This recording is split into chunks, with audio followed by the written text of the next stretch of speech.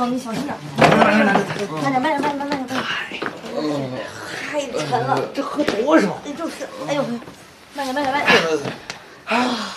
哎，小小啊，我跟你说，刚刚在家里打电话，真有急事，拜托你照顾一下赵总。不，谢，别，辛苦。大哥，来，怎么就走了呢？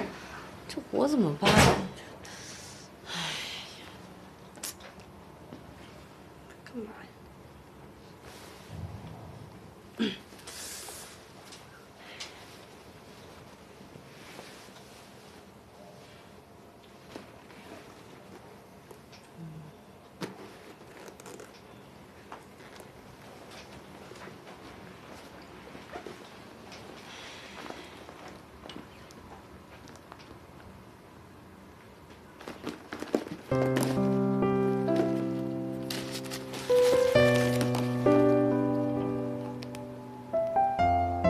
树洞先生，忙碌的一天又过去了，一切都归于夜色。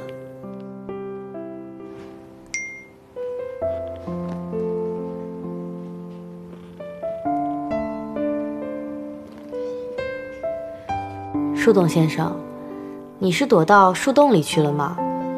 说来可笑，我今天居然没有听命天意。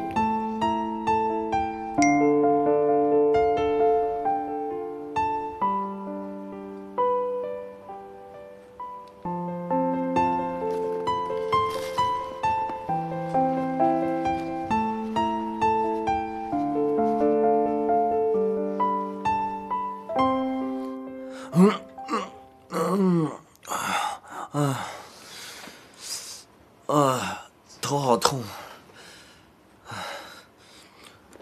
我是怎么回来的？我们给你扛回来的呀，你醉得跟死猪一样，可沉了。哦，对了，哎，钱总他怎么样了？他好得很呢，人家都自己走回家了。该死的绍兴酒！你好选不选，选了我最不擅长的，让我输得好惨。你在笑什么呀？看我出手很好笑是吗？那谁让你自己逞强嘛？我都给你买解药了，你又不吃，到最后第一个趴下就是你。哎，我赵丹桥光明磊落，不会搞小动作作弊。行了，我知道你们这些富二代啊，喝不习惯我们百姓的幸福酒，像什么白兰地呀、什么威士忌啊，才是你们的强项。啊，好了，你别啰嗦了，把客户资料给我拿过来，准备明天要见的下一个投资商。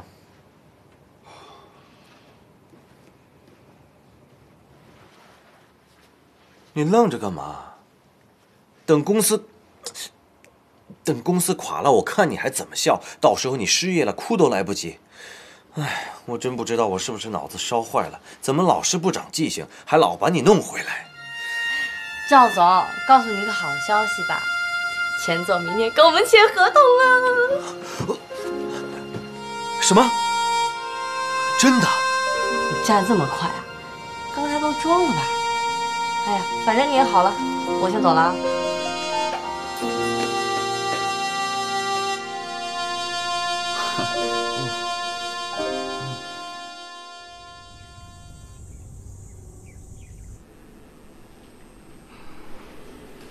好了吗？这就好。哎呀，你那些领带啊，没一个好看的。一会儿今天结束了去买新的啊。没事儿，不用那么讲究。那怎么能行？你以前怎么穿是你的事儿，从今天起啊，你就是我王璐的老公，你得有品位。哎，我们下午去完蓝桥国际就去买啊。你还真打算到蓝桥国际办呢？怎么了？我们为什么不能去啊？难不成你还心疼你那个老情人呗？你怎么又来了？有意思没意思？我就是紧张你嘛。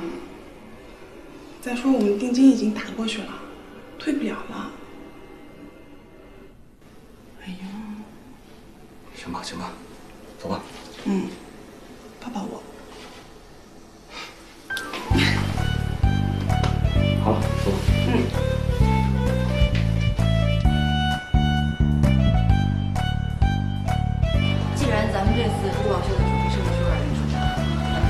小姐辛苦了。啊，冯总您来了，正好，我们这次珠宝秀的主题设计初稿已经出来了。我们计划从酒店大堂到会议室做一个主题的延伸，我现在正在进行实际看测。叶欣，忙着呢。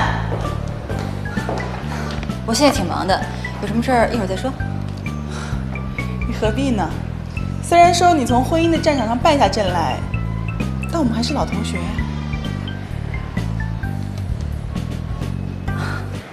不好意思，冯总，这样吧，我让我的员工先带你去会议室看一下。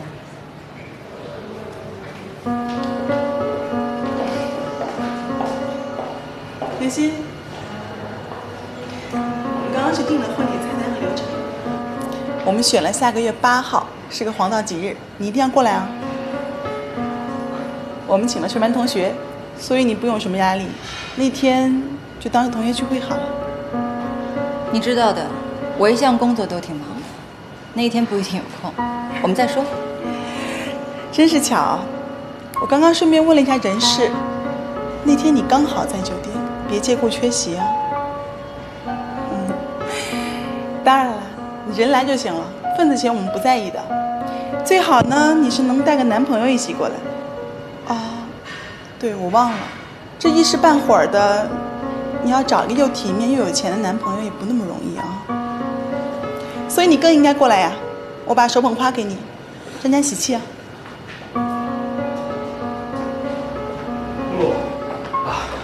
路上堵车，来晚了，咱着急了吧？8号是不是？我一定参加。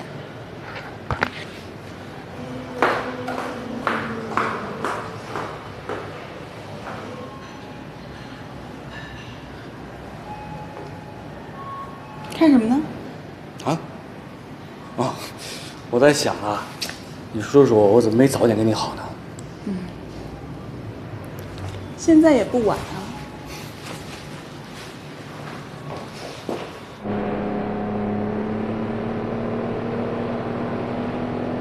哇塞，钱总也太爽快了，这么快就把合同签下来了。商人一切都以利益为本，我们的方案投资回报率很理想，有眼光的投资人都不会拒绝，谁都不会与人民币过不去的。怎么什么事儿到你嘴里就变得没有温情？温情？商界不相信眼泪，更没有温情。这是一块弱肉强食、寸土必争的战场。那也容不下亲情、友情，还有爱情吗？好好赚钱吧，没有钱你拿什么呵护你的亲情？支持你的爱情，联络你的友情？哼，靠嘴吗？别闹了。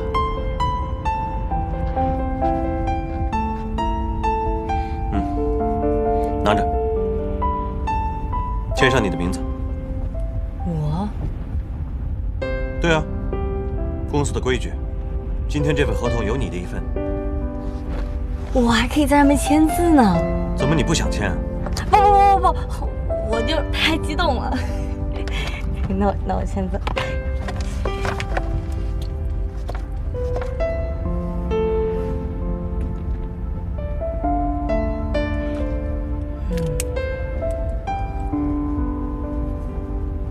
哎，赵总，这上面还有字儿呢。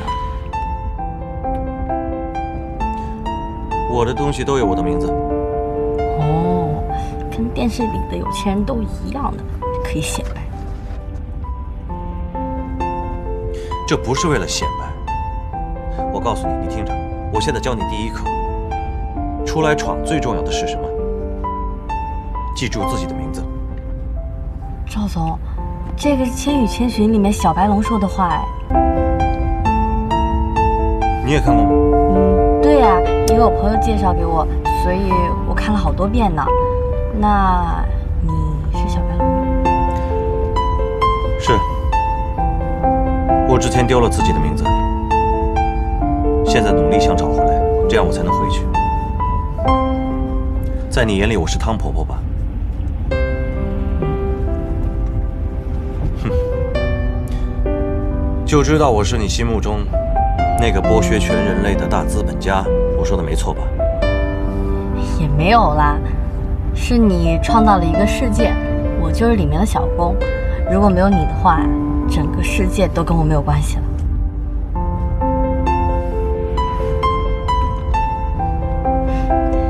赵总，真的很感谢你。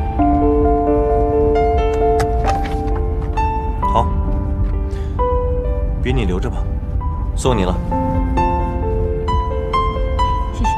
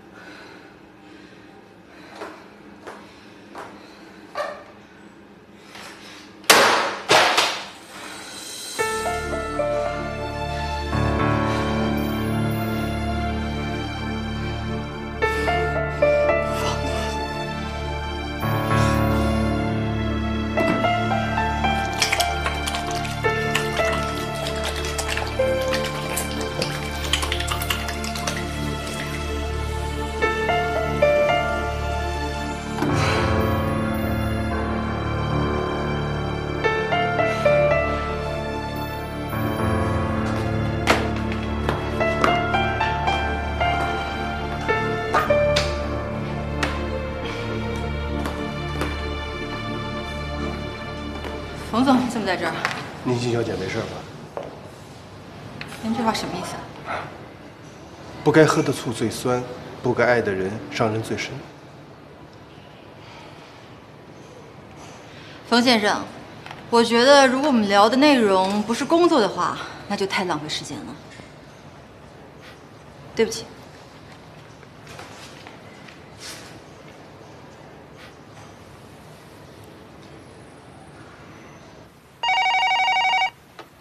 说，董事长冯总过来了，请他进来吧。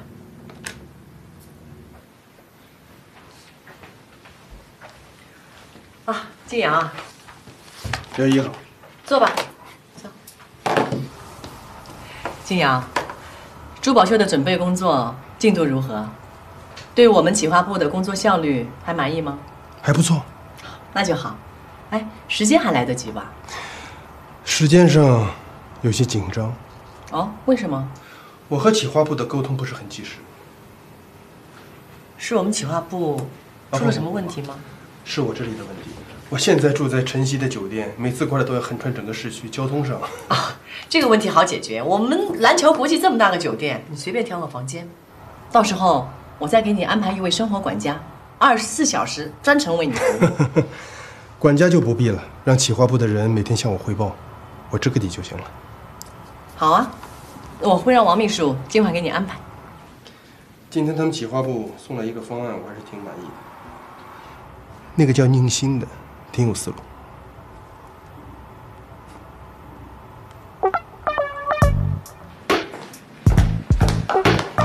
嘿，听说你帮忙完成了一个融资项目，消息还挺灵通啊！哎，不过这都不是我自己完成的，是赵总完成的。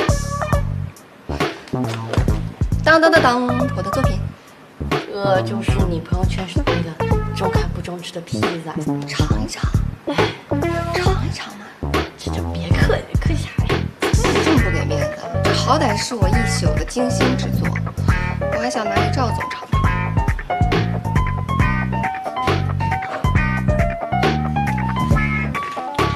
哎，你好，你好，请问您找哪位？是你们赵总约我过来的，还需要你的批准？哎，这有什么了不起的？不就是一嫩模吗？哎，什么意思啊？你认识他？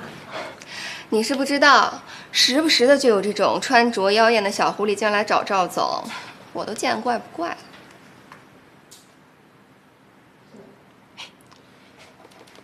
这个披萨我帮你拿给赵总。好，谢谢。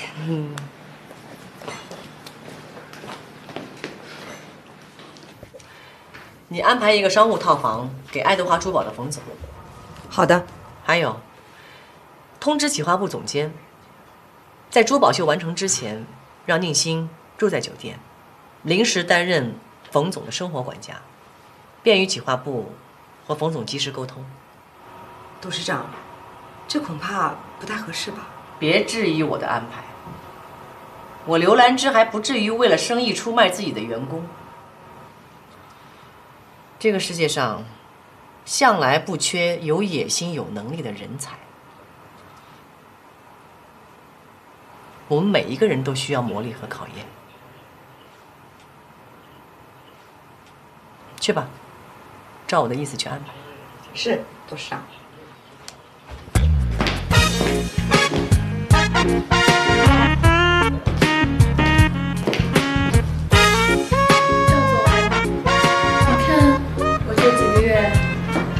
节食健身，你们看，今天这样的身材，符合你的要求吗？进来，什么事？赵总，这可是Lucy精心给你制作的披萨，专门让我给你的。出去吧。赵总，虽然说这个看着不错，但是呢，这是个人哈。那我先走了。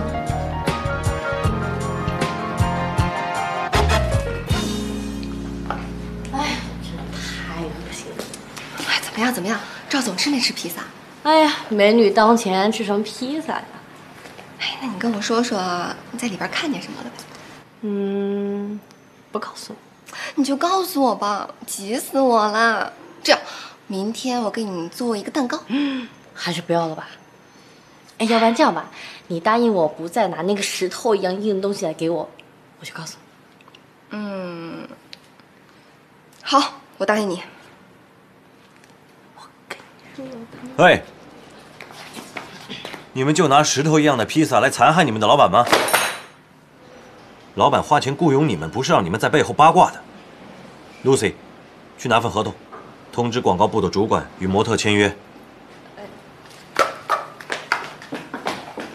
签约模特，所以说他是我们公司的代言人。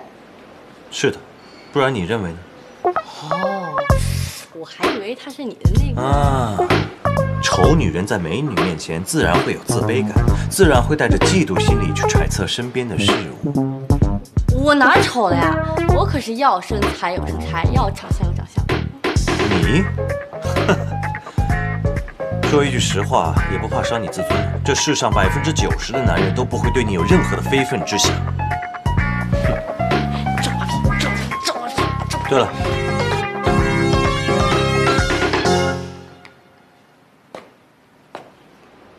新婚旅行的私人定制资料，好好准备一下，明天出发。还有，在背后给老板取绰号，不会有好果子吃，知道吗？还有，交代你去找哈乐旅行社辞职的那个导游有下落了吗？哦，我想起来了，他们说他去外地工作了。哎，不过赵总，其实呢，很多人都希望被救的那个人健健康康的，不需要感谢的。你怎么知道是救人，还要感谢？这些都是谁告诉你的？我其实是听那个旅行社的人说的。哎，您别管了，有什么事儿我会告诉您的啊。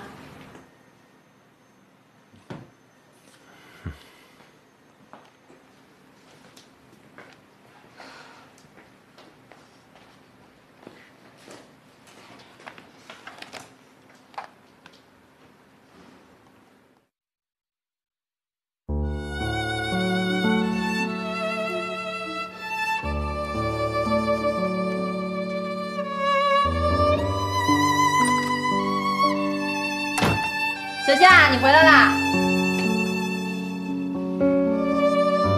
姐，哇塞，姐，什么情况啊？哎呀，公司要给我委派新的任务，我要去入住5星级酒店了。5星级酒店，这到底怎么回事啊？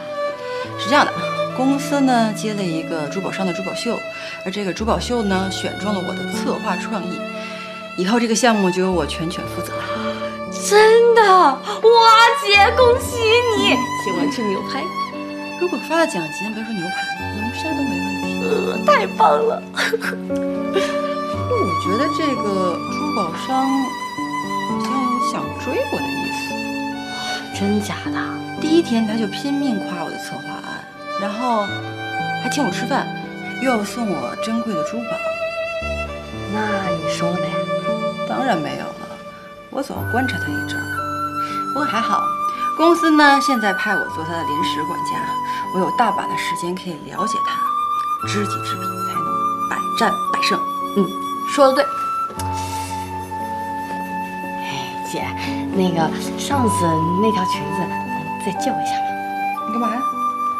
我主要是就是明天呢，我有一个旅行策划现场得去一趟。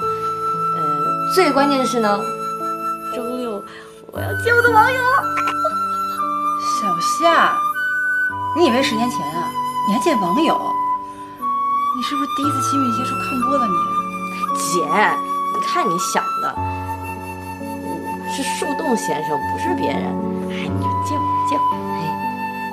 我认真的跟你说，这个社会，青梅竹马都已经靠不住了，你还相信网友？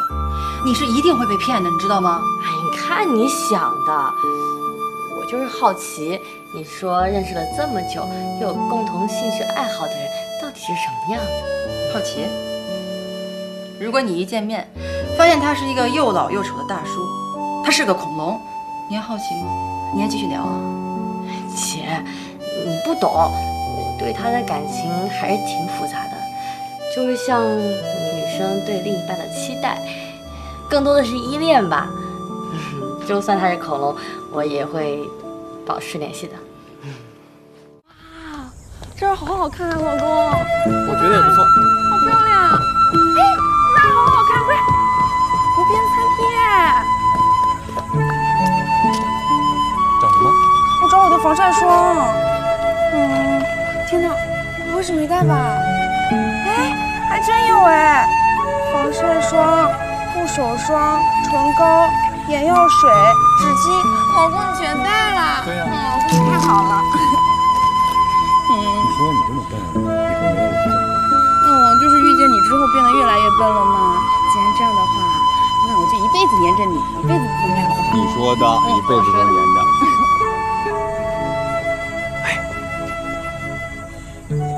我是让你来工作，不是来度假的。谁说的呀？我这是密切观察他们的一举一动，知道他们的需求，提供帮助。你没有当过导游，你不懂的。哎，你看，他们多幸福，能有一个相爱的人陪伴，真好。告诉你，那些都只不过是人性的一面而已，人性的另一面呢，只是你现在看不到他们之间的欺骗、背叛和争吵。所以你也双面人？你这人怎么那么刻薄呀？就不能内心充满点阳光吗？算了，这也说不通，去找他们。哎！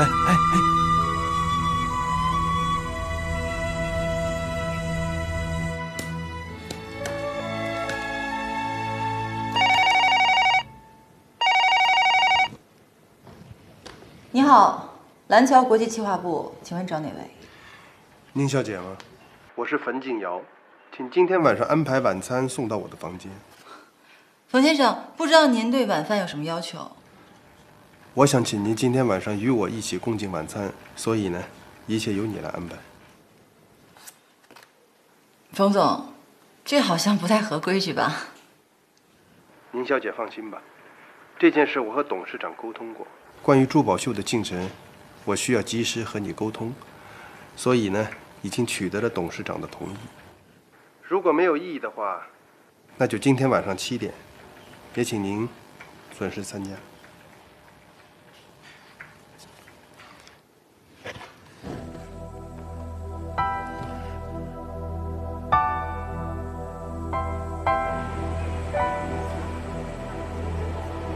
你好，请问您是买微公司的代表吗？哦，这有一份快递，麻烦帮忙签一下。好，谢谢。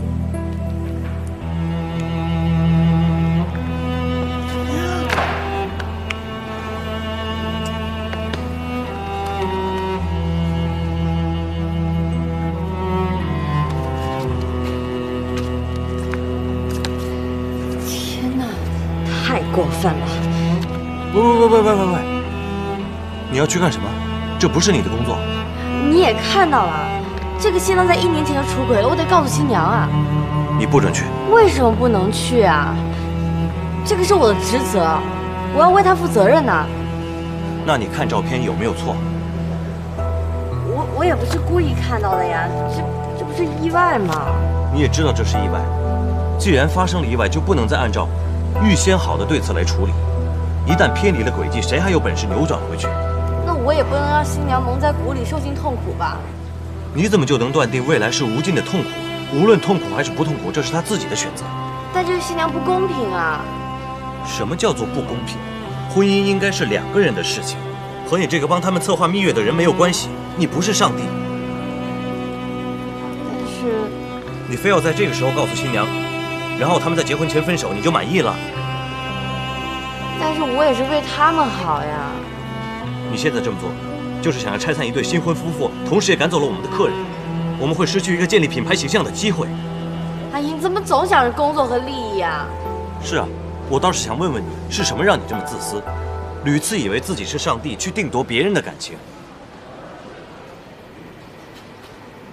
就算是我自私，我也得让他知道真相。真相？好，我们来聊聊真相。你认识他们多久了？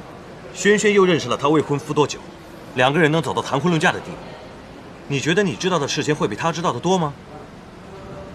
你听着，你再敢插手这件事情，你就给我立刻回去，我说到做到。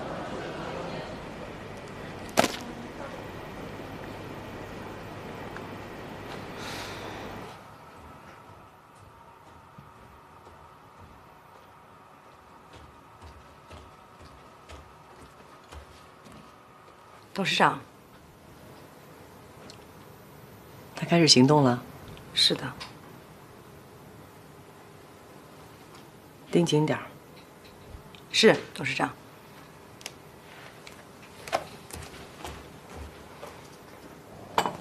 谢谢。谢谢。哎，宁夏，你快过来。过来。哎，你们还没吃啊？对啊。是啊，他点了好多东西，2个人根本吃不完。你快坐下来跟我们一块吃吧。坐吧。哎，别了，我还在上班呢。没事儿。坐。那行吧。你看你每天上班那么累，肯定要多吃点补补，对吧？谢谢。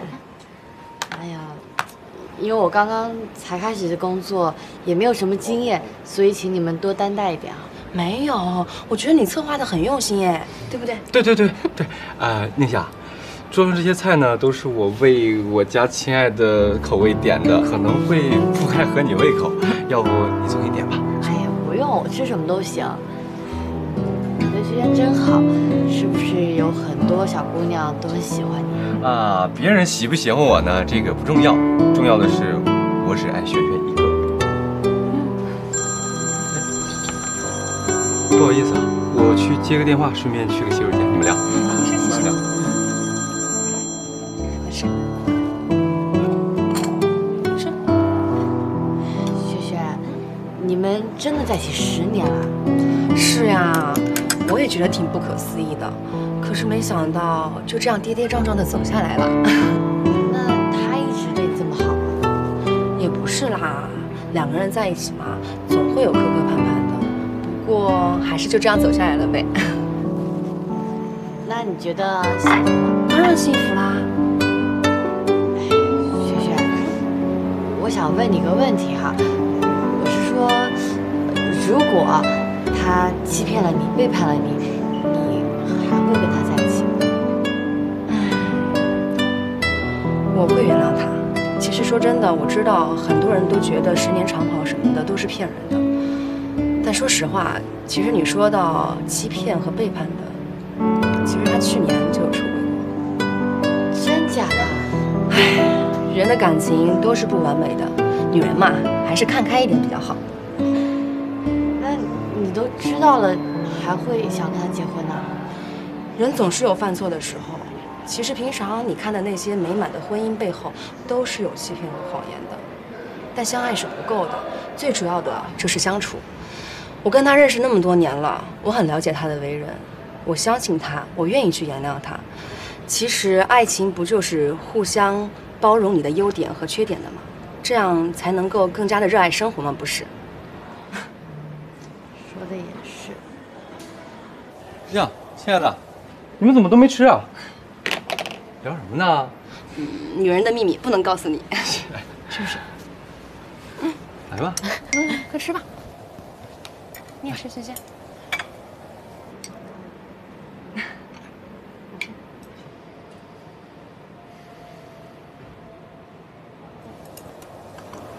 二位，我突然想起来，我还有点事儿，不能陪你们吃了。那你们忙吃啊。那，好吧。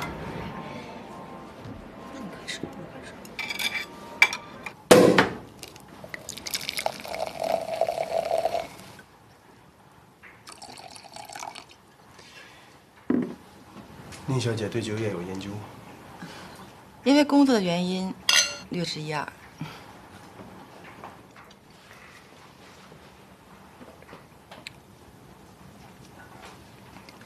这个酒的味道真的很好，冯先生，您很有品味。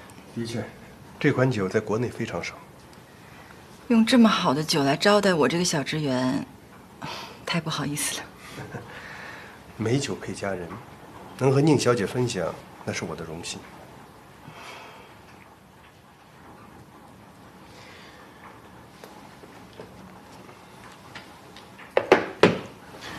打开看看。这。宁小姐，上次你婉拒了我的礼物，所以这次千万收下。冯先生，无功不受禄。宁心啊，我真的认为你是我的朋友，而不是生意上的关系。所以，如果你也愿意接纳我作为你的朋友的话，那就收下它。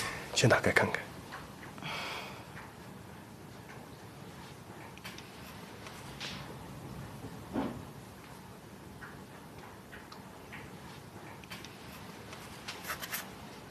这太名贵了，只有你配得上。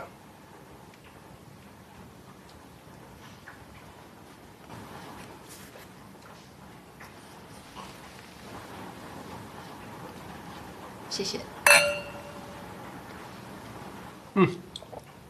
尝尝今天的牛排。珠宝秀的工作怎么样了？差不多了。我一直跟刘董事长提醒你，真的是非常的开心。董事长安排你来负责这份工作。谢谢您的夸奖。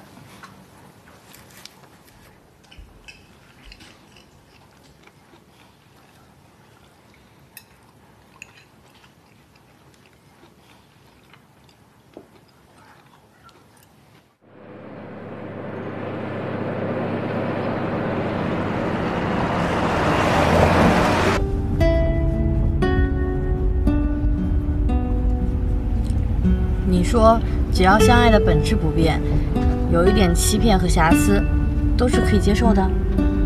我不是你的心灵鸡汤导师，但是就你这次工作的完成度来说，我非常的不满意。知道，我都习惯了，不管我做什么，你都会给我4个字：非常不满意。这是5个字。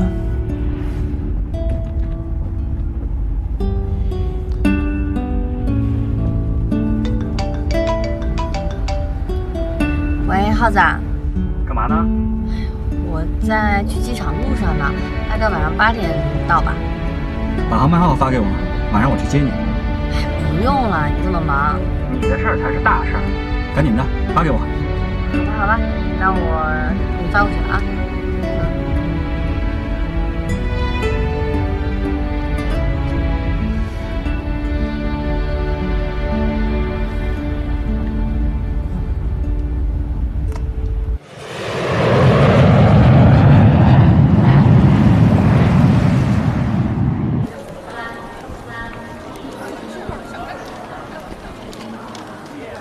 祝你们一路顺风。谢谢你的安排，不客气。Thank you。拜拜。拜拜，注意安全啊。老板，不好意思，谢谢。好好好。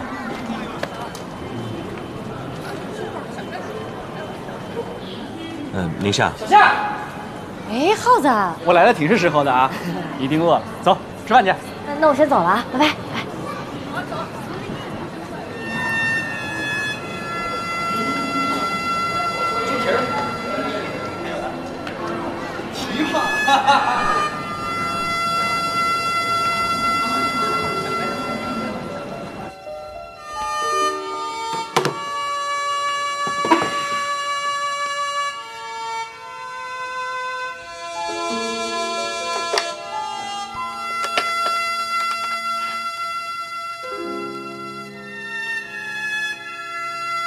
妈妈，今天还好吗？儿子，昨晚我又做了一个梦，梦见我被鲨鱼追杀。妈，药吃了吗？哎，心病还得心药医呀，你得抓紧时间呐，我怕我活不到那一天哦。妈，别胡思乱想，放心吧，一切都按计划顺利进行了。哎呦，你得小心这个女人使阴招，特别不要中了她的美人计呀。好，我知道了。啊，妈，我先挂了。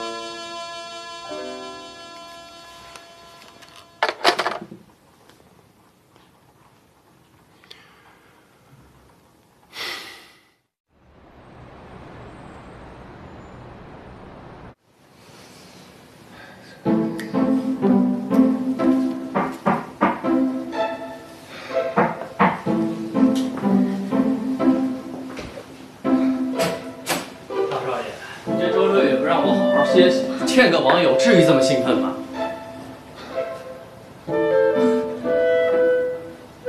你也算是见过场面的人，怎么弄得跟个小媳妇儿似的？不是你让我约他出来见面的吗？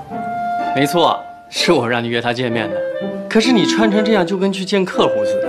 我让你约他出来见面啊，是想让你放松的。你，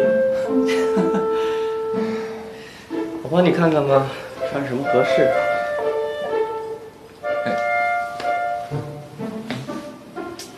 说了，这样穿不合适。你以为是去谈生意呢？哎，穿这个吧，见朋友啊要随意一些啊。丹条，你在他面前就是树洞，既不是漫威的老板，也不是富二代。你要忘掉自己高富帅的身份，这一切都是一个新的开始。千万不要拿以前的事情束缚自己，轻松一点。再说了，现在的姑娘啊，不会喜欢一个男人太正经的。喜欢你这样不正经的？难道你看不出来吗？啊，行了行了，赶紧换这身吧，听我的，没错的。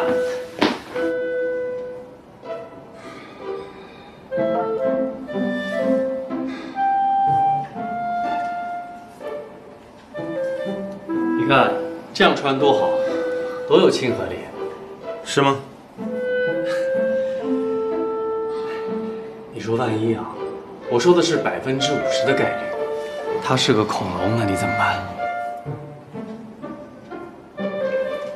没你想的那么复杂，我们之间只有心灵默契，两个孤独灵魂的相依，这无关长相。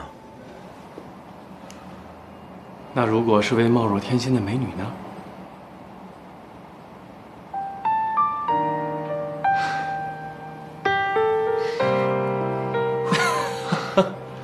真没想到，赵大公子也有脸红的时候。OK Go。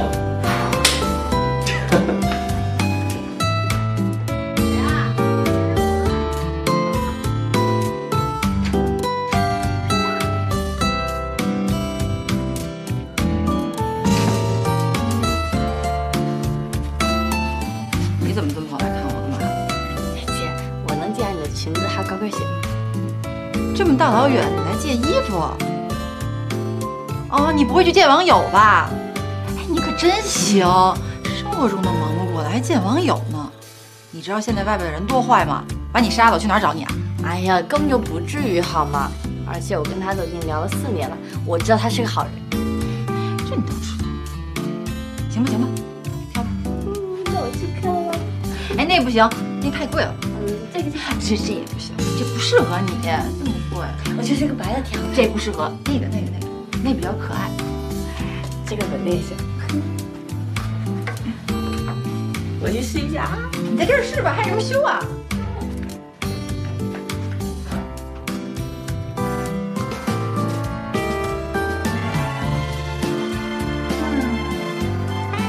我的衣服就是好看。不过你穿成这样去见网友多危险啊！万一对方起了贼心怎么办啊？你记住了，有什么不对的，马上给我打电话。哎呀，没事儿，姐，你说第几遍了？反正你随时观察着，一旦有意外，立马撒腿就跑啊！哎，好了好了，我没事儿，我先走了。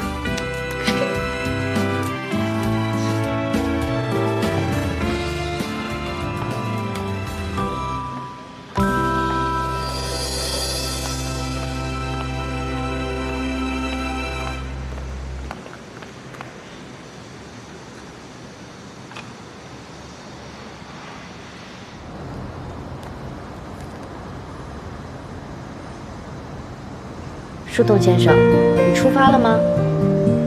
即将见面，我有些忐忑，不知道你是怎样的人。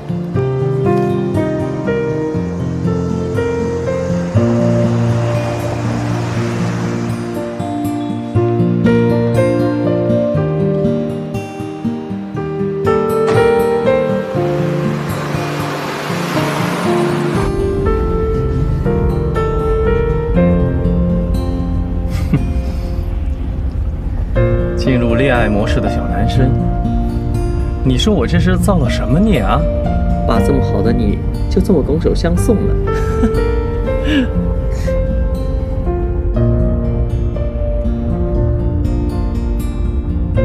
我能体会你的心情，因为我也忐忑着。哦，顺便说一下，我穿着白色的 T 恤，我会在湖边走廊等候你。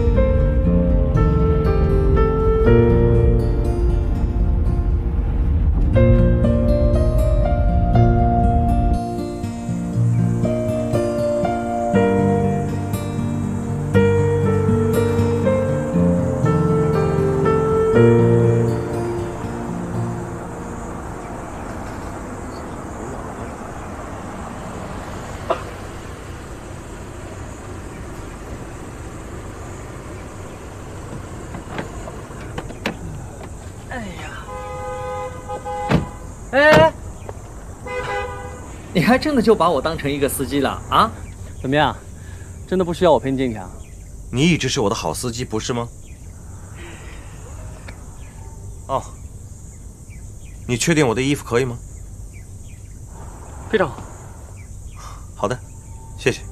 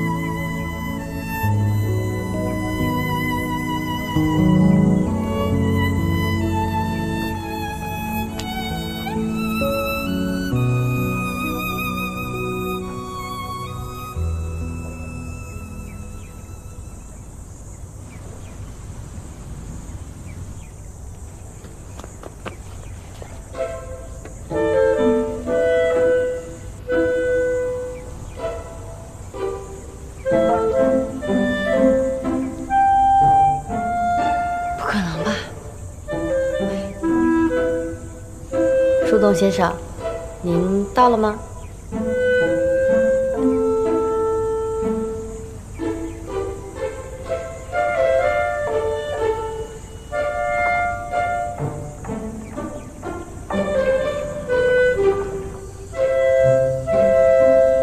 我已经到了湖边走廊。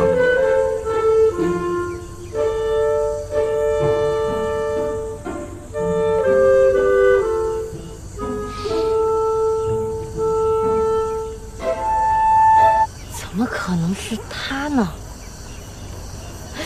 不可能，不可能，不可能！赵丹桥是树洞先生，树洞先生是赵丹桥，这不合理呀！怎么可能呢？你，说句实话也不会伤你自尊。这世上90%的男人都不会对你有任何非分之想。看不出来你本事没多少，自尊心还挺强的。你不是当过多年的导游吗？脸皮应该挺厚的。你让能吃了我人身攻击。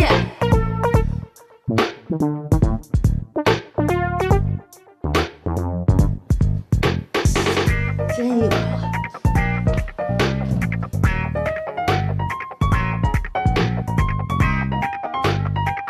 我们走吧。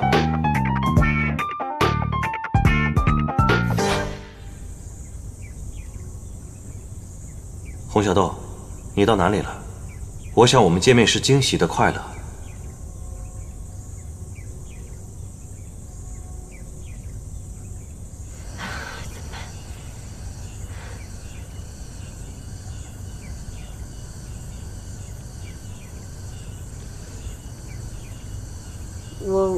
我在公交车上呢，可能还有半个小时，或许1个小时。如果你要有急事，咱们改天再约呗。我今天最重要的事情，就是期待与你的见面，无论是1小时还是2小时，多久我都会在这里等你。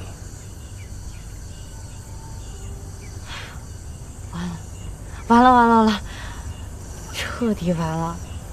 哎呀，怎么办呢？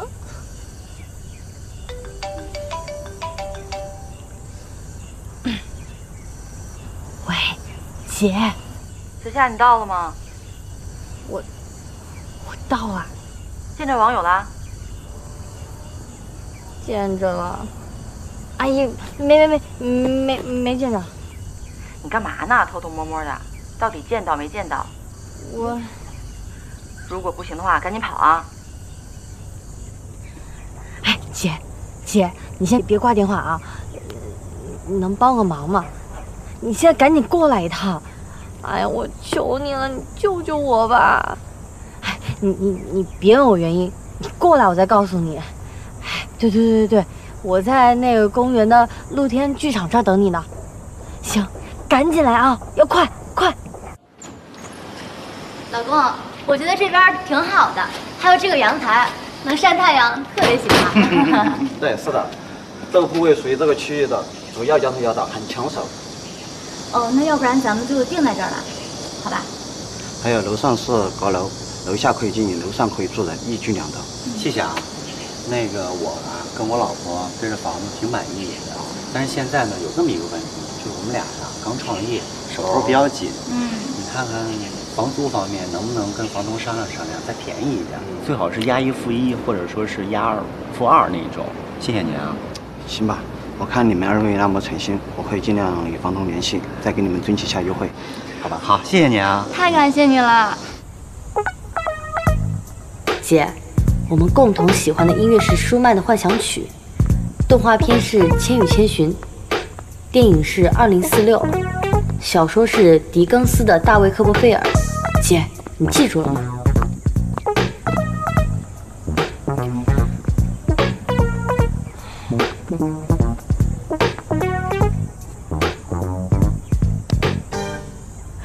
姐，你终于来了！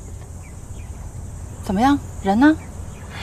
在那边呢，穿着白色休闲服的那个。你都看到人了，怎么不上去打招呼呀？哎，你别问这么多了，我刚给你发的都是我们兴趣爱好，一定要记住啊。你可得跟我说清楚，不然我不帮你。为什么让我们记这些东西啊？姐，其实。姐，你终于来了！怎么样？人呢？在那边呢，穿着白色休闲服的那个。你都看到人了，怎么不上去打招呼呀？哎，你别问这么多了，我刚给你发的都是我们兴趣爱好，一定要记住啊。你可得跟我说清楚，不然我不帮你。为什么让我们记这些东西啊？姐，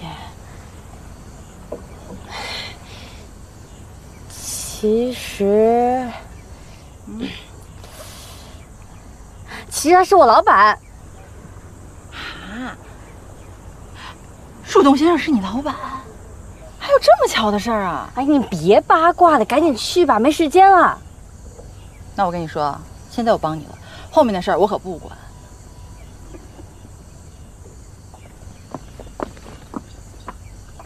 加油！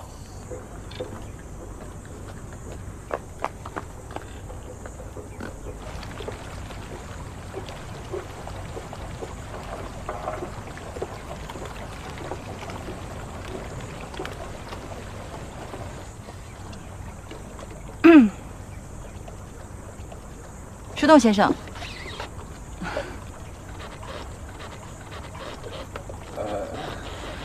不好意思啊，我来晚了。洪小道。没错。啊，很高兴和你见面。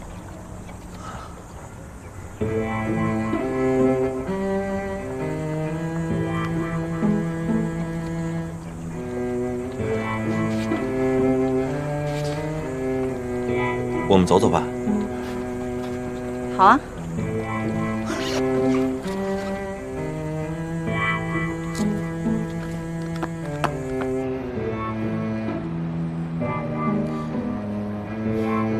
其实网友见面对我来说是一件很不可思议的事情。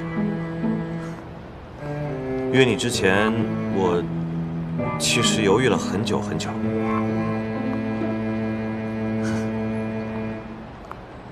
好，先等一下，给你一个惊喜，这是你最爱吃的骨头砂锅。来吧，进来。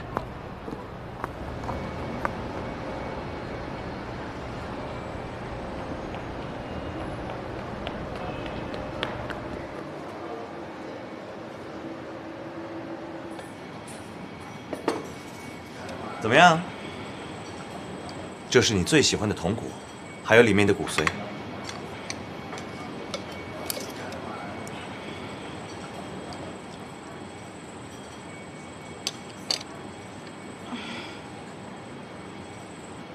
你个死小夏，怎么不说喜欢吃西餐啊？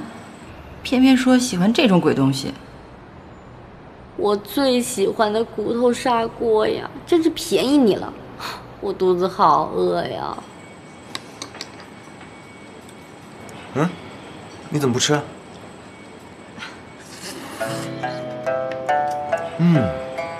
不错。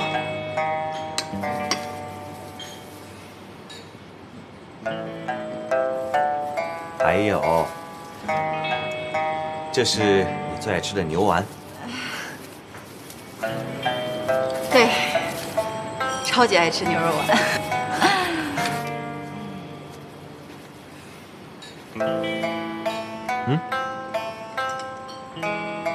臭丫头，怎么喜欢这么油腻的肉骨头啊？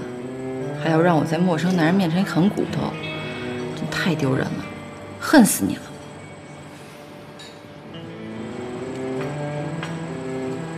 怎么样？特别好吃。等等，可口可乐。我的天哪！骨头、肉丸，还有可乐，这一餐可得让我肥死，起码重5斤。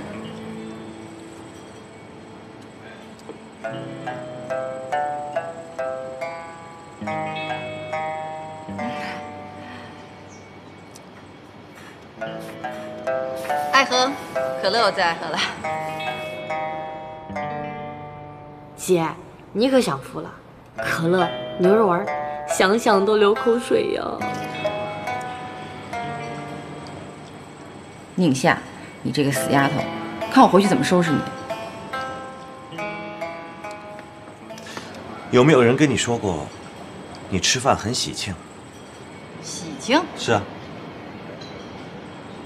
你的意思是说，你看见我吃东西你都饱了？不，我的意思其实是看着你吃呢，我就特别的高兴，感觉就像带着一个1年没吃饱饭的小朋友回家过年似的。我工作太累了吧，所以吃饭是这个样子。对了，你的新工作还适应吗？新工作？哦，适应，很适应。那就好。喂，你怎么像查户口一样的？问了我这么多，你也不讲讲你自己？下次好了，让我先买单吧。买单。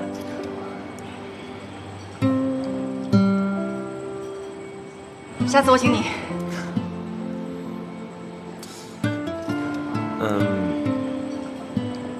要不然我们互相留个联络方式吧。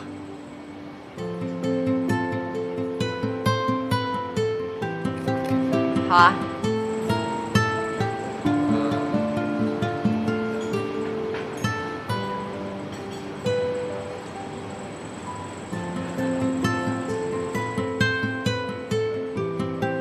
好了，接着吃，别浪费啊。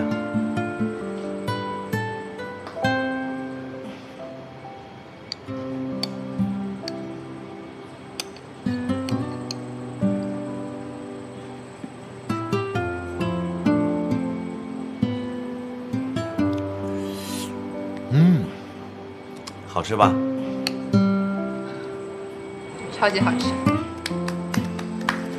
我挺喜欢这家餐厅的，非常的温馨，还有骨头砂锅，很多菜我都喜欢吃。是啊。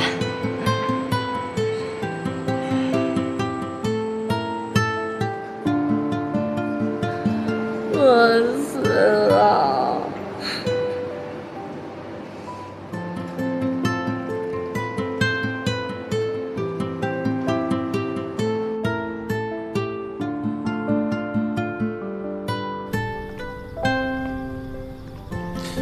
不好意思啊，也没请你吃好吃的。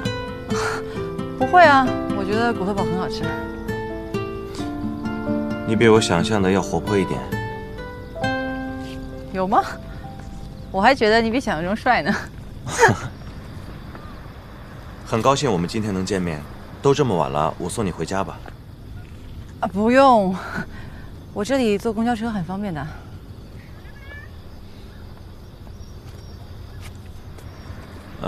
你穿的高跟鞋，你不是说你不穿高跟鞋的吗？我平时是不穿这种鞋的，但这不是跟你见面吗？我总要打扮打扮，对吧？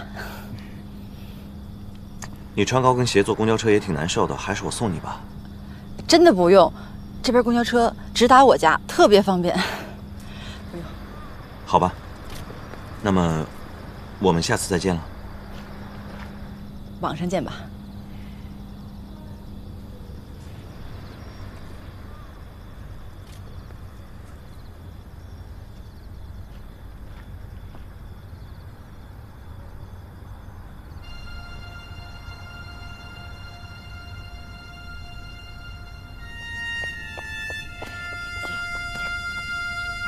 姐，哎呦姐，你扶我一下！哎呦我的妈呀！你到底怎么回事？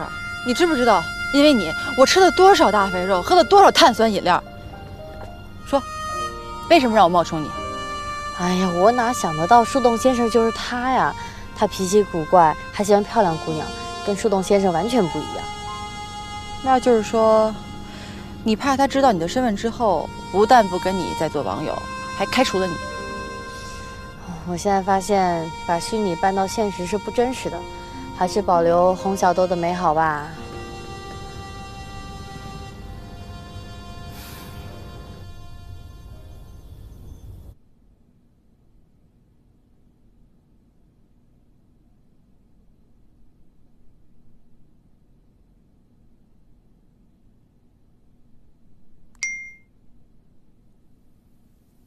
没想到你居然这么漂亮。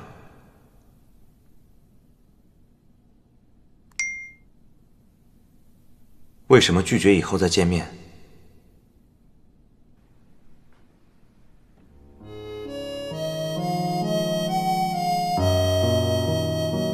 男人果然都是喜欢美丽漂亮的女人，就算是4年的心灵相通又怎么样啊？居然没有发现今天见面的就不是洪小豆。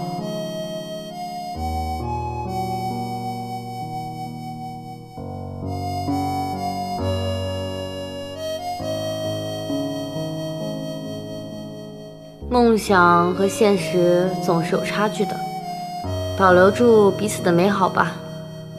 晚安，树洞先生。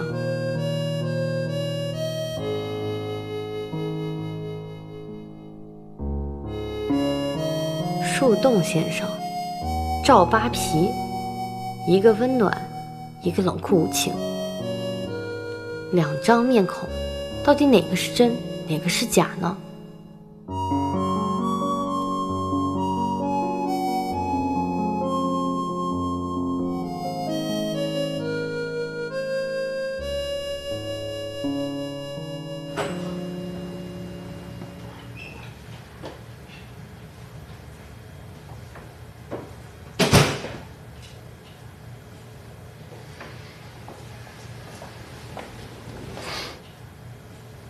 你又私闯民宅。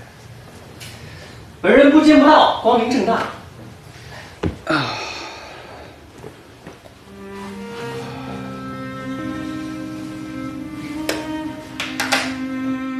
画的怎么样啊？说实话，我还挺好奇的。你说一个女孩子把自己的网名起得这么令人啊？说来听听。今天其实很让我意外，她比我想象中漂亮太多。我想象中的洪小豆应该是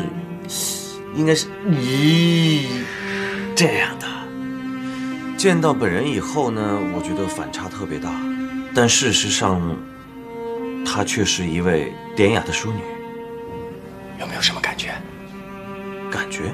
什么感觉？别装啊！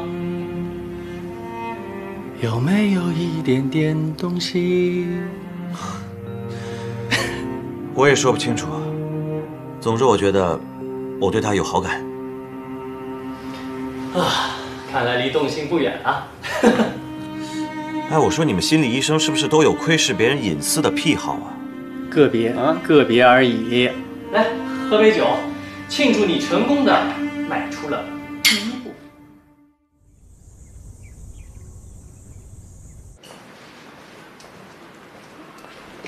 哎，你这个月计划写了吗？还没呢，我也是。哎，你们俩的咖啡。哎呀，谢谢。谢谢。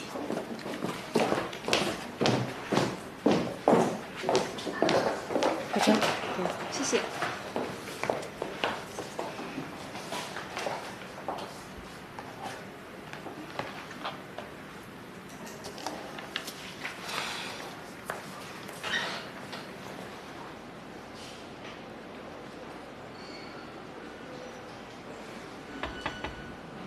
进来。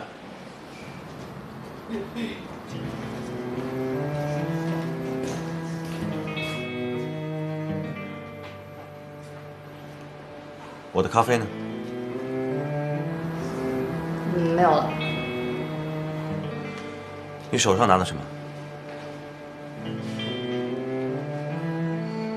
这个是我自己的。把手上的咖啡给我放下。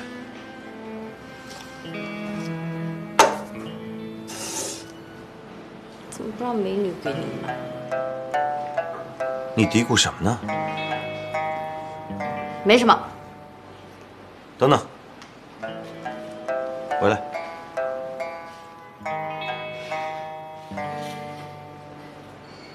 你以后不要给大家买咖啡了。为什么呀？他们又不是不给我钱。我不是来雇你给大家买咖啡的。你把 Lucy 的事情都做了，那我为什么要给她发工资呢？但是同事之间举手之劳也没什么不好的呀。这是你对自己工作的一种不自信，要用这种廉价的方式来讨好你的同事们。工作不是让你来交朋友的，这样大家只会越来越习惯差遣你，没人真的尊重你，你知道吗？赵总，你是不是打现在就不喜欢我呀？你是不是吃错药了？你肯定是嫌弃我丑，然后是没事找茬儿。你说你老板找你的茬儿？老板是请你来上班的，你长得漂亮或者丑跟我有什么关系啊？你一天到晚都在想些什么？电视剧看多了吧？被幻觉洗脑了？对啊，我是被幻觉给洗脑了，总比你好吧？冷酷无情的样子，还要装作很温暖，一直欺骗这种无辜的少女。哇，你真的得去医院看看脑袋是不是出了问题。我真的建议你好好的看一下医生。现在你给我听着，这份是公司发展提案的材料，你花心思研究一下。公司开全体会议的时候，拿出你的方案和思路给我。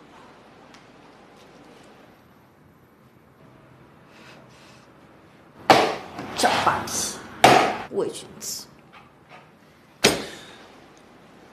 我不管你今天早上吃错了什么药，你有什么不痛快，我不干涉。但是你为我工作，就要听我的，我的命令就是唯一的命令，没有办法。我就是你人生中的汤婆婆。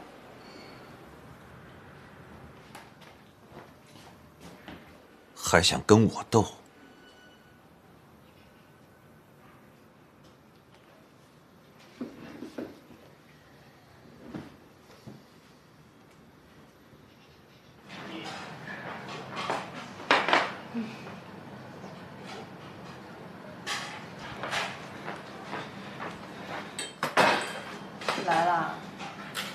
我打你那么多电话，为什么不接啊？你一个人大晚上跑这儿喝什么酒啊？哎，你别管了，烦着呢。来，陪我喝酒，来。哎，坐呀，干嘛呢？来，喝酒。别喝了。别管我。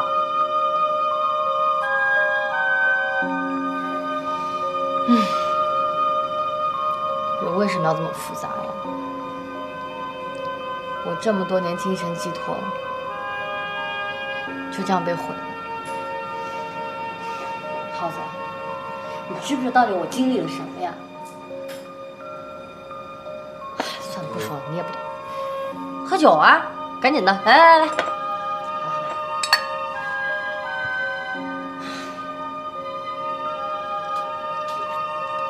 喝点儿。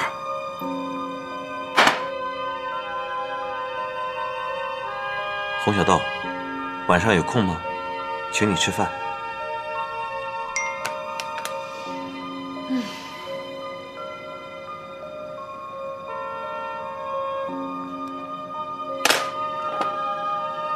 喝酒干嘛呢？来，喝酒来。喝完回去了啊！哎，你别管我，烦着呢。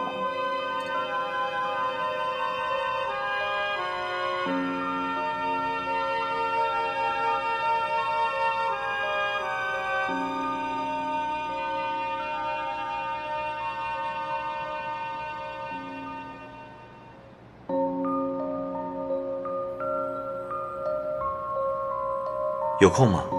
请你吃晚饭。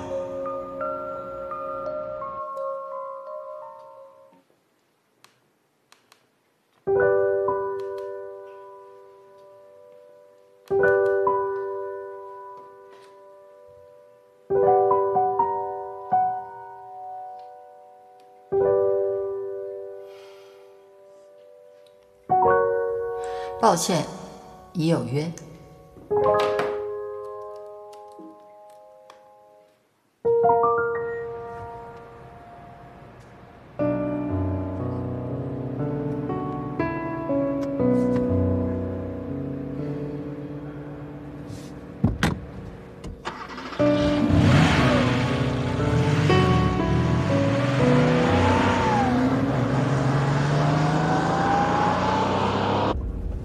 干什么呢？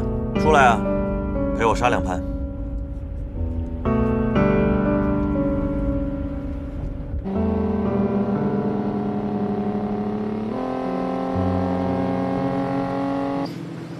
我说你啊，天天追着我干嘛呀？怎么不去约洪小豆呢？碰壁了。碰壁了？赵大公子还有吃闭门羹的时候啊！我还真是对这个洪小豆越来越感兴趣了。哎，不过啊，你已经算幸运的了。90%的网友见面啊，都是见光死，然后互相删除，老死不相往来。真的？其实我无所谓，我要见的是与我心灵相通的洪小豆。真的假的？千真万确。洪小豆在我心里有重要的位置，即便他有身残，我也无所谓。这一次只是意外的惊喜。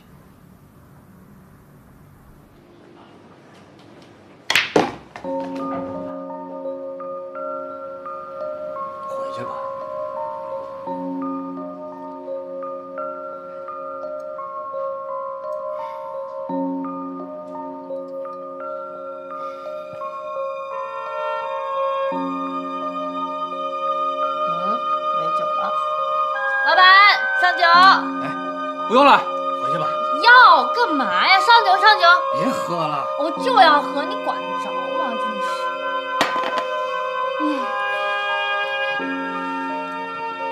少放屁！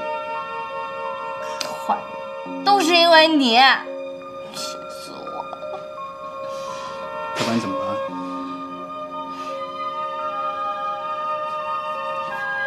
我可以告诉你，但是。必须要保密。其实我跟他的关系是……哎，小夏，今天啊，真是赢得痛快，让我报了这么多年的仇啊！你呀，别太猖狂了，我今天不在状态。这就叫做情场得意，赌场失意。行了，要不要再找个地方喝一杯啊？我明天早上还要开例会，要不改天吧。OK， 拜拜。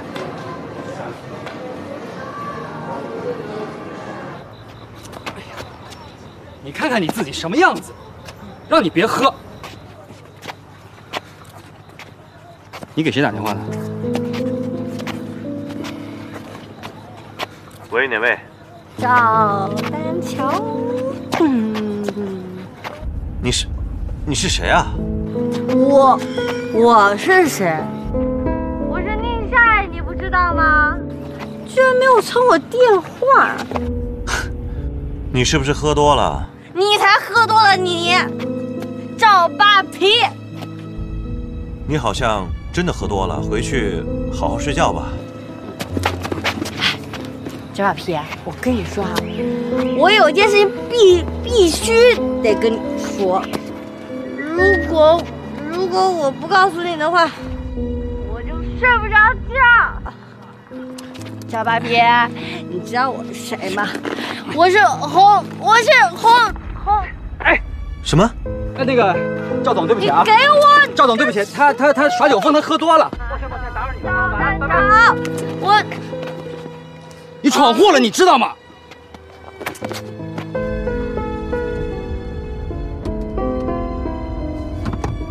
我真是没有想到啊，他居然酗酒，还敢骂我，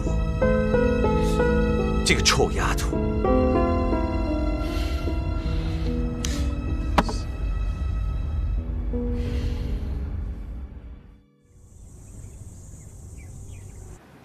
小夏，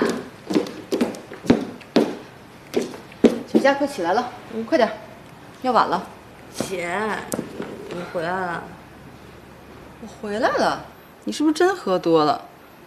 昨天你都不知道你吵的整个邻居都听见了。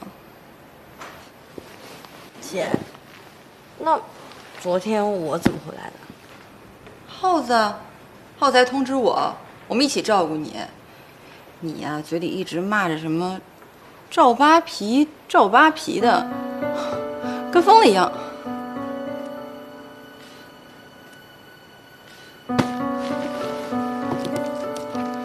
哎，我要去开会，你呀别迟到了啊！走了。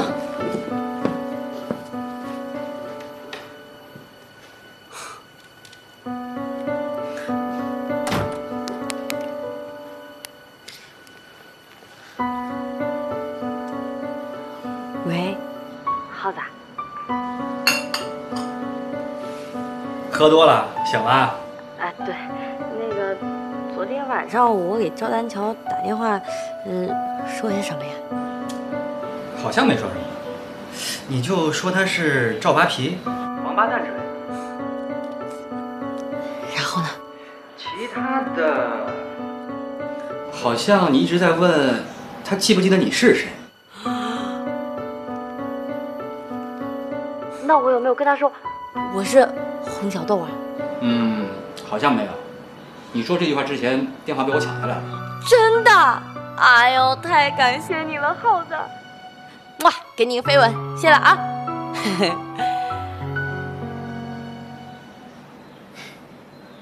啊。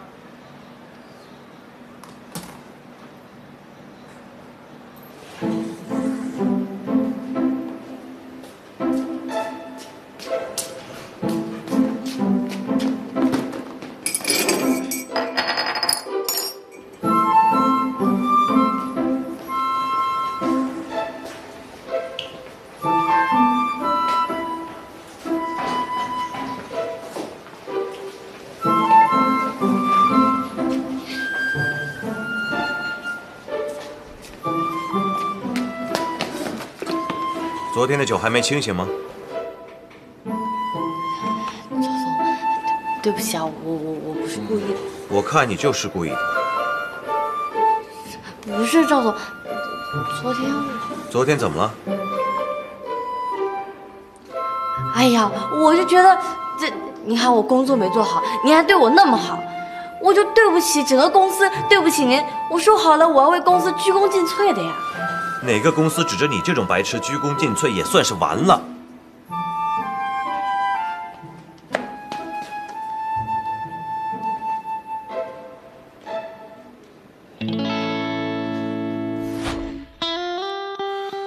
树洞先生，这是我上班买的新杯子，以后就要用你来装咖啡啦，抱歉喽。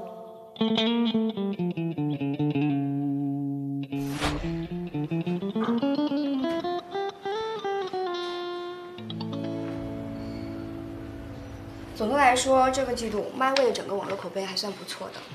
谢谢。关于公司下一个阶段的发展，大家有什么不同的意见没有？陈磊，你呢？以公司目前的情况，我们的渠道线路都不成问题。在赵总的帮助下，我们现在的整体交通、时速的折扣率都比同行更具优势。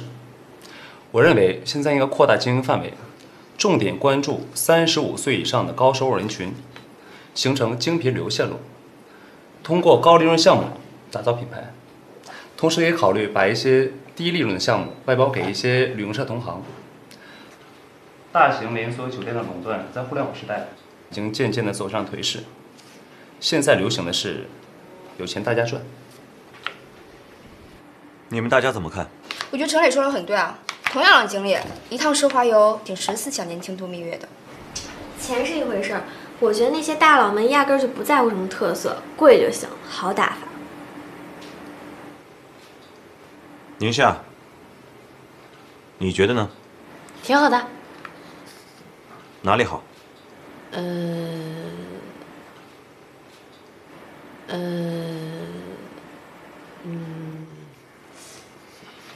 听着，以后开会的时候都给我认真一点，少起哄。上2天班就知道对客户挑3拣4了。今天就到这里，大家散会吧。宁夏，到我办公室来一趟。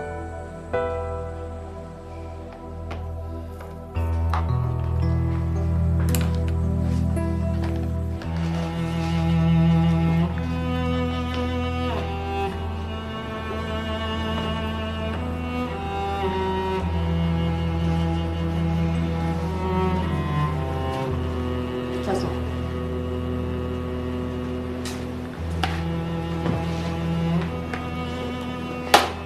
你这几天到底怎么了？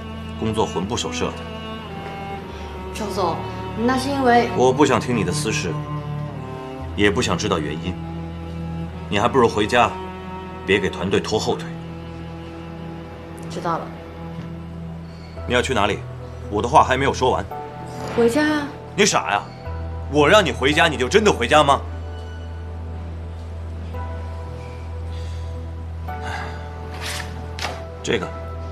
这是你前几天的提案。你说，你认为公司现在应该牢牢抓住现有的年轻人市场，业务做得广不如做得深，可以保持我们公司的品牌形象以及客户粘度。这跟陈磊提的方案完全相反。但你在开会的时候，你赞同了他的方案。那我能怎么办呀？你问我吗？对呀，大家都支持他。好，这样，你听我说，抛开我是你老板的身份，我就是好奇问你一句：难道你的人生字典里没有争取2个字吗？别人说什么就是什么，就准备这样草草过一生，一直整理文件，帮大家跑腿吗？你让我跟他们争，我怎么争啊？办公室里每个人都有自己的小团体，大家怎么弄都说好的，那你说我怎么办啊？好，我看过你的档案。初中时因为父母车祸亡故，开始借住在叔叔婶婶家，我说的对吗？赵总，你说过不管别人隐私的。好吧，我非常理解你这种孤立无援的心情，但是我依然没有办法同情你，因为我不会给你犯错误的借口，我还是一样的瞧不起你。哪个人从小到大没有一点无法释怀的事情呢？难道就一直觉得低人一等了吗？这里是公司，你应该珍惜这次机会。没人知道你的过往，没人本该就喜欢你。也没有人天生就讨厌你，更不用因为你过往不好的经历来委曲求全。一切都可以重新开始，你可以换一张你喜欢的脸重新活下去，你却用这种态度面对，难道你想被世界再一次的抛弃吗？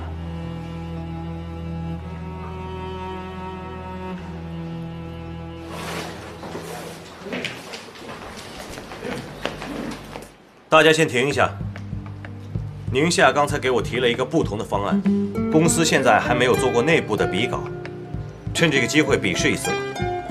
下午3点，陈磊和宁夏将分别阐述自己的方案，请大家本着对公司前景负责的态度投票。我只旁观不发表意见。好了，继续忙吧。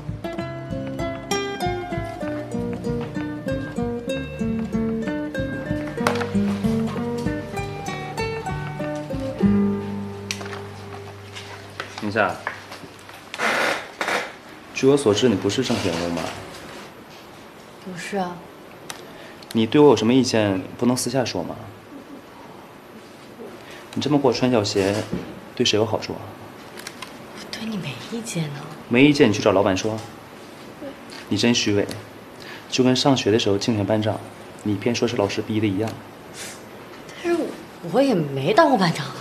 你想试试？那咱们用实力说话。下午见。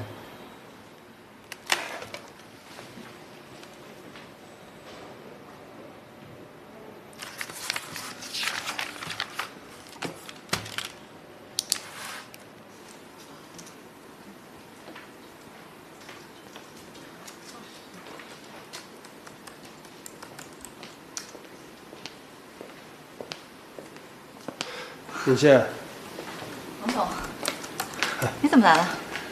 你知道每天晚上一个人孤独的吃饭是一件非常痛苦的事，所以我想请你今天晚上与我一起共进晚餐。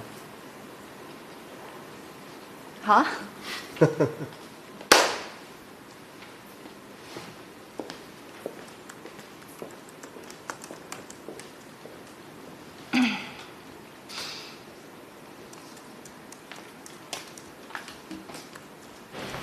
哎，小夏吃饭去啊！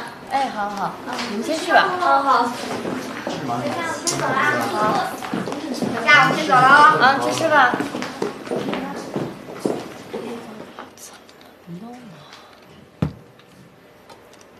谢谢。你看啊，把这儿拉到那儿，不就好了吗？拉到这儿。哎呀，谢谢你，我弄了半天都没弄好。其实吧，你平时交的提案都挺有创意的，就是基本功差点儿，学学就应该可以了。以后我教你。哇 ，Lucy，你简直是我最亲密的战友。那是啊，我呀最讨厌那个陈磊了。你看他平时那么嚣张，而且啊，他还是个男权大男子主义，觉得在职场上女性永远比男人更弱一点。他还请大家吃饭拉选票去了。你看他平时那么小气，现在想起来请大家吃饭，你说中午吃饭，下午投票的，谁吃了他的饭好意思下午不投他呀？哎，你也不能这么说啦。其实陈磊还挺有能力的呀。宁夏，反正我挺你。中午我就去买咖啡，然后下午开会前我就发给大家，说是你买的。这倒也不用，我其实是想测试一下我这方案行不行，也没有一定要中的意思。反正你就别管了，包在我身上。加油啊！谢谢。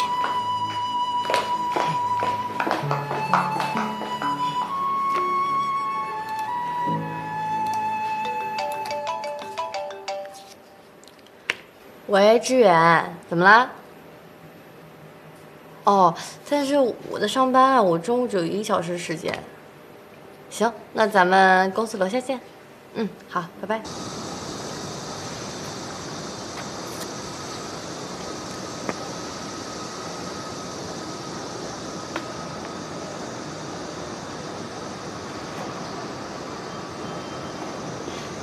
志远，二姐还没吃饭吧？没呢。走，带你吃饭去。姐，你咋对我这么好？赶紧，没事。哎，志远，你那影楼租好了吗？租好了，离这儿不远。那地儿啊，1楼啊是我们工作的地方，2楼呢有个阁楼，正好跟我老婆收拾一下，就是我们温暖的小窝了。来，多吃点啊！哎，姐，我吃了这么多，我现在减肥呢。没事儿，我不饿，你应该多吃一点。好吧。啊，等一下，我的钱都在这卡里面，你要取的话都取走，到时候密码我发在手机上啊。不用，我兜里有钱，你先收着。不行，你还是拿去吧。你现在这个影棚里面设备呀，还有装修啊，都得花钱，以后这孩子也得花钱。你现在已经是当爸爸的人了，该省啊，省着点啊。行吧，姐，你对我真好，等我有钱了，我第一时间还给你。行了，别废话了，快吃吧。行，看我这收钱给丢了。赶紧的。那样，我还有个案子要做，我先走了啊，钱也付好了，有时间打电话。哎，你再吃2口再走吧。赶紧吃饭啊。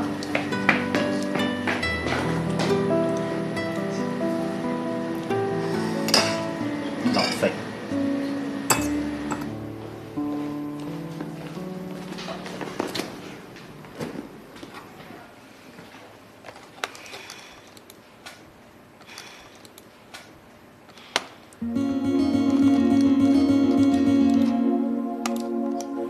谁动我电脑啊？哎，你们知道谁动我电脑了吗？怎么了？我 PPT 不见了。啊？让你复制了吗？你怎么这么不小心啊？自己东西没存好，还怪别人呢。但是我 PPT 真的就在这儿了。你的意思是有人陷害你了？没有啊，我自己再重新做一份。你那么能耐还用 PPT 啊？其实我特别佩服你，一个中专生也能坐在这里，加油！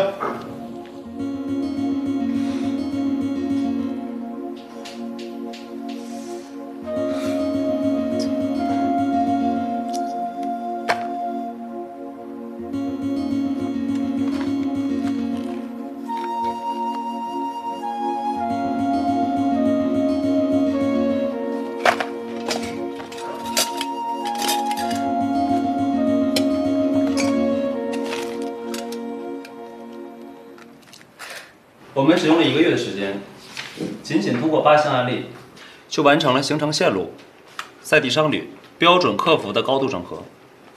我相信，这是我对提案最有力的支撑。谢谢。宁夏，该你了。我已经帮你备份了，别谢我，散会再说。没事，不用了。